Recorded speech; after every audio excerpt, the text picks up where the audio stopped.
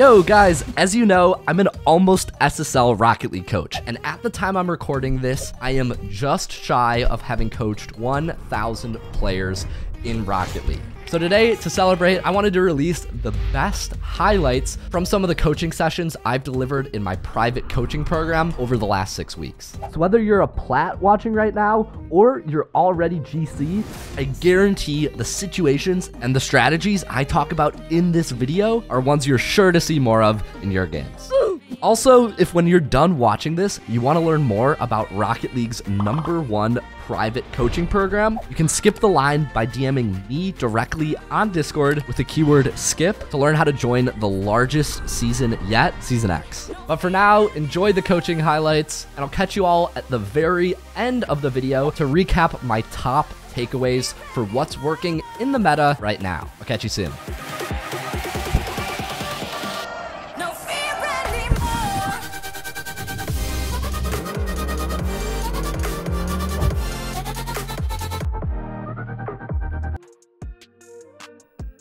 So it's going to start off, you're going to cheat. Ball comes up, bounces around here. I like to see you take boost and turn. So I'd like to see you turn back a little quicker. Do you see why this is pushing up a little too far? Yeah, they could immediately shoot that. A good player will put this just straight in the net. It's tempting to go for side boost, which you totally can do, but immediately after it goes here, you need to flip straight into side boost. This is a replay glitch. It's not here, but I mean, it is here, but it's showing like it's not. You need to go straight for it. Insta turn back. If you can't turn forward, turning forward is a huge mistake. What you should do here, just like in the future, when you see me come around this way, boom, instantly, the only play I have is I'm either cutting this way or I'm faking you and going straight. So you should approach this challenge. You see me wrap around like this. You should approach this challenge like this. But instead, I think you approach this challenge like a little too straightforward. Let's see. Yeah, and then you turn way too soon. And this allows me to play the ball to the right, and you can't get this read before me, so I just have a free... Now all of a sudden, I've just closed a ton of space just by making a touch off the wall. Yeah. Yeah, that's basically a free net. Dang, I didn't even think about that. And you can't defend. And overall, I really like your movement. Honestly, like, your movement is really good here. You turn back, and here you're just a little bit wide after the catch. So here what I would do is immediately after this happens, I would flip forward here, so that way you close this gap. Because he's turned back, he's not going to have time to turn on this ball. You have time to do a speed flip forward and push this ball to make him think you're going, and then you can regain control. Not speed flipping forward here allows him to turn. And I think you could have scared him away with a speed flip and win that ball. Very, very quick reaction. Might have saved you a second there. And then here you just kind of get beat on a cut. This is really tough. Yeah, once you're here, you just drive forward too long. That's it. And a good player will make this exact touch on you. One controlled touch, one powerful touch. You can't stop that. What do you think was the problem? Not during this pass, but right here. Oh, yeah, flipped. You cannot flip when the ball is this close to two potential players, right? Do you know why that is? Yeah, I can't change direction at all. I'm fully committed to that direction. Absolutely. Because turns out, what happens if this guy whiffs and then you can cut in and then beat him and then get an open net? You know, you wouldn't know because you're flipping. What do I not like about this rotation? What do you think?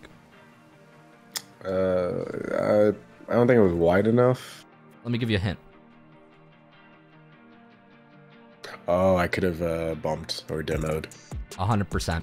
As you rotate back here, this guy is dead meat. He should be dead 9 out of 10 times. But because you're flipping and you're just looking at the ball right now, you drive right past him without bumping him, and now he's going to contest me in the corner. See this? Whereas I should have a breakaway here, and it's not so free because of that. So you make this touch up. What do you think I'm going to say? Yeah, either flick earlier or like drop it down for a low challenge. Yeah. You're already coming. Yeah, second one. Ding, ding, ding. You don't want to be under the ball on your half of the field. Yeah, because that invites getting done. Right, because I'm like, I see the ball. I'm like, oh, okay, free, early challenge. If you would have kept this low, I would have maybe fake challenged, because it's super risky for me to challenge from the side when you're coming like here, because where's the ball going to go if we go like this? It's going to go, yeah. Bang, bang, into my net. Okay, that makes so much sense, actually. I get why you don't pick it up when you're shadowing. Like here, yeah, like the ball's going at the net. You're just like, oh, shit, I just need to get back, right? So, fine. But there's no excuse for you not picking up boost here. When this ball is just sent downfield, and all you have to do is rotate upfield to catch up with the play, right? No pressure at all. This needs to be like a zigzag, boom, boom. You pick up these, right? Based on where the ball's going, like if the ball goes way across the field, then you can pivot across to here. If the ball just comes back center, then you go here. And if they redirect it back into the corner, then you go here, right? But this will never work. You see? Yeah. So here is a really good teaching moment. So this is an awkward situation because you're waiting for your teammate to get back and you're like thinking you should challenge and you're like, should I challenge? Should I not challenge? Like, what's my goal here? Let me ask you, what do you think is best case scenario here? And I'm going to say, you're not allowed to count dunking him and scoring a goal. That's not it. That doesn't count. Like, because that would just be luck. Diving for it, best case is that just get some touch on the ball. Right. And then, you know, we can maybe get possession. But I think where you're going is probably just drive challenge and then turn away. Yes, exactly. Drive challenge away. Yeah. Because here's the problem. If this guy, you see this guy in the back there, not the guy with the ball, but the guy in the back. Yeah. If that guy was in line with his teammate instead of being, you know, parked back on his back corner, then this challenge is good. But because he's here, a challenge here will literally never lead to a goal. It just won't. So you're exactly right. Drive challenge, get behind your teammate takes it, you go back there. The other benefit is when you go for a power side cut or a shot versus a carry, what happens after the play? The recovery's faster. Yes. Because you see, you go for a flick, you fail. Oh shit, it's a one-on-one. Hypothetically, you know, it could be a one.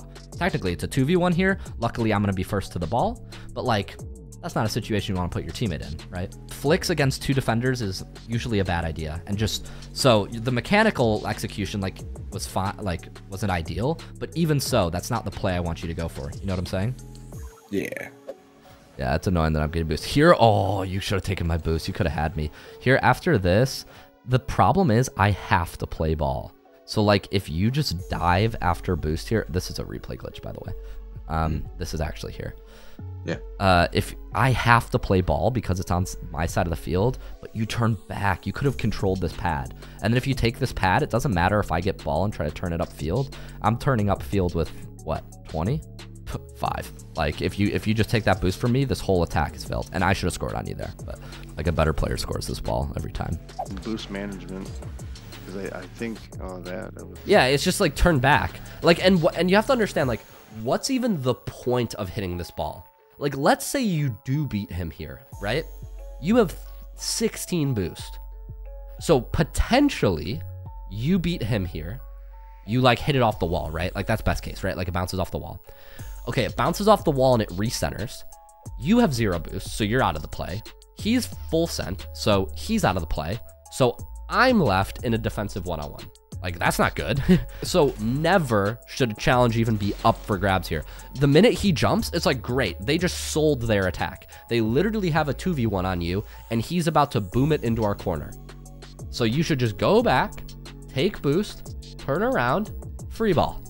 But instead, this jump is literally the only thing that makes a touch like this even remotely good. But you're actually like making their lives a little bit easier. Yeah, I can just tell you're just not comfortable with like power side cuts. So like rule 1 of power side cuts, there are 2 things you can do here. You can 1, set up a power side cut, or you could 2, go for a ground to air dribble. I think ground to air dribble is a little bit better because this is a one-on-one. So you can just chip this ball up and go for ground to air. Or you can play it to the right and then swoop around for a power side cut. But playing it forward makes your attack completely 2-dimensional. You can only hit it up or you can hit it forwards. There's no lateral movement possible here. So it's just something to work on. Always, your first touch should always be on an angle, unless you're going for a ground to air dribble. Okay, so bringing it back, let's talk most common problems I saw over the last 6 weeks across, Plat, Diamond, and Champ that we saw in the video. Number 1, flipping across the field when the ball is unpredictable. Knowing when to use a flip to move around the field is actually one of the hardest things to master, even though it sounds like it should be easy. But the main actionable thing that you can start doing after watching this is make sure you're only flipping when you're covering large distances. If you're just tracking the ball side to side or trying to shadow somebody, flipping can be very risky because it's going to lock your car up, commit you to a line, and it makes it very hard for you to react quickly. Number 2, making your first touch in a straight line at the opponent. I see this a lot when lower ranked players are attacking, and it just makes attacking hard. If every time you get the ball, you hit it in a directly straight line at your opponent or down the middle of the field towards the center of the net, what's going to happen is you won't have any attacking angles. This is going to make it easier for an opponent to challenge you and harder for you to outplay them, whether it's putting the ball over them, putting it left or right, whatever it may be. Really focus on soft, controlled first touches that give you good visibility and room to cut the ball around, make some outplays. Number 3, going for carries in dangerous positions, or really just when you shouldn't be. So many lower ranked players go for carries and then trying to flick it every single time. Flicks and dribbles are great, but you got to understand that 1, they're only really good for beating one opponent. Like if there are 2 defenders back, a flick is rarely going to beat both of them. But number 2, they're risky because if you don't have great control and it takes you some time to get it set up, you're at risk of getting dunked right at the start of the dribble. So carries are absolutely great and they should be a tool, but if you're getting pressured, going for a carry doesn't always make the most sense. Going forward, if you do have space, try to look for situations where you can opt for bounce dribbles instead of carries. Finally, rotating and collecting boosts. Now, once again, this is one of the hardest things to work on, but when you're moving around the field, if you're not doing anything, you should really look for 2 things to do. Either A, collect boost, or B, look for demos. You got to understand there's always some way you could contribute. So if you're just driving around the field, watching the ball, make sure you're at least being productive, picking up boost or disrupting the opponents. That way you can have as much impact as possible in your games. All right, that was a lot. Hopefully I didn't throw too much information at you. Even if you just pick one of those things and implement it in your games, I promise you're going to see very, very quick results. If you're looking for more stuff to train, I just dropped my top 10 favorite aerial training packs over in my private Discord, so hit me up with the keyword SEND on Discord if you want access to this top 10 list as well as a ton of other free training resources. Link to my Discord is in the description below. Otherwise, thank you all so much for watching. I'll see you all in the next one. Peace, guys.